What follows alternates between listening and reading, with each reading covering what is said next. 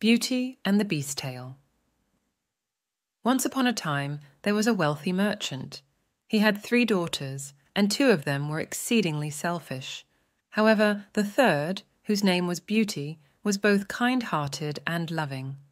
One day, the merchant received news that his ships had sunk in a violent storm.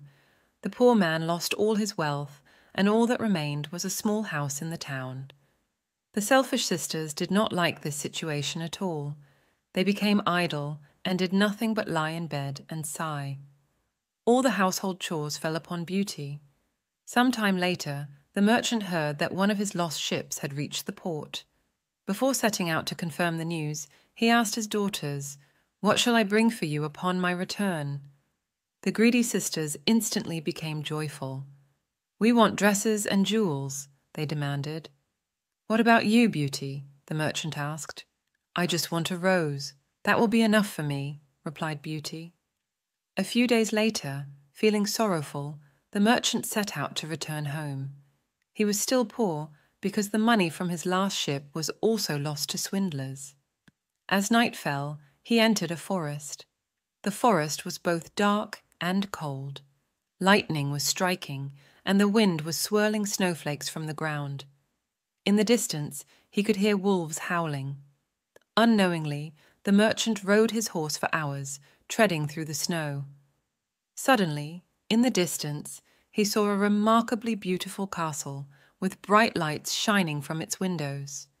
However, this was a strange castle, because although its fireplaces were blazing and all rooms were as bright as day, there was no one to be seen. The merchant called out, but there was no reply.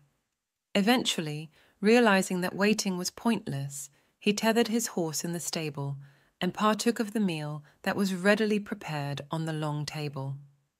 Then he went to bed and fell asleep. When he woke up in the morning, he found new clothes laid out for him beside his bed.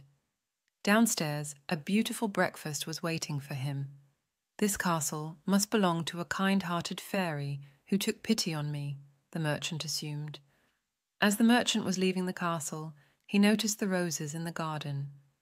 "At least I should fulfill my promise to Beauty," he thought. He picked a rose, and the moment he plucked it, the bushes let out a tremendous roar.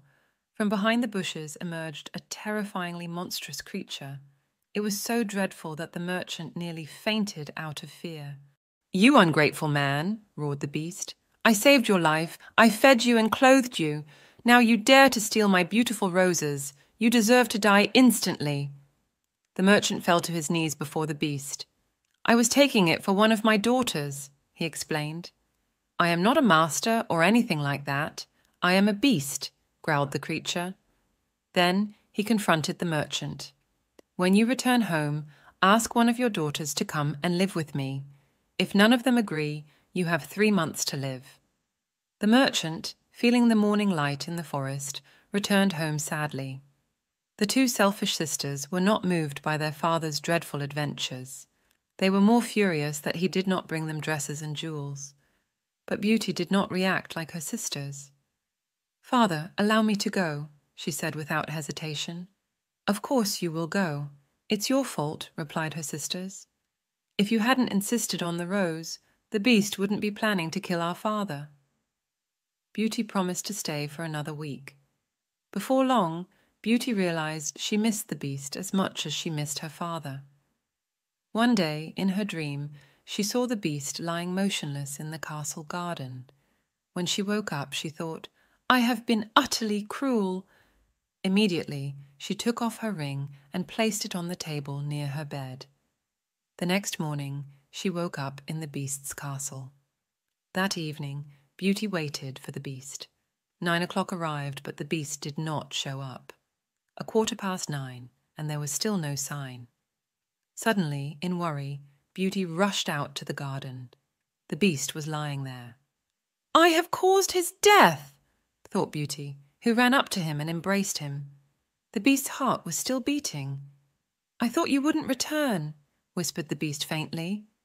"But I love you, beast," exclaimed Beauty. "I want to marry you." At that moment, something peculiar happened. Suddenly, the castle seemed more beautiful and radiant. For a moment, Beauty looked around and then turned back to the beast. However, the beast was no longer there. In his place stood a young and handsome prince. "I am the beast," he said. "An evil fairy put a spell on me. She transformed me into an unwatchable creature. Had you not said you would marry me, I would have remained so forever." The prince took Beauty to the castle. There, Beauty met her father and the good fairy she had seen in her dream.